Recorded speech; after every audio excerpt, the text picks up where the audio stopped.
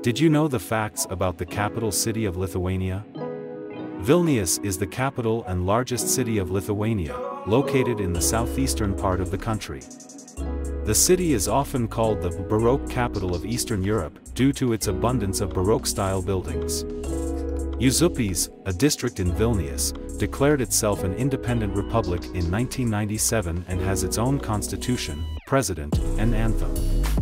Gediminas Tower, a symbol of Vilnius, is part of the Upper Castle complex and offers panoramic views of the city. The Gate of Dawn is a famous religious and historical monument in Vilnius, featuring a chapel with a revered icon of the Virgin Mary.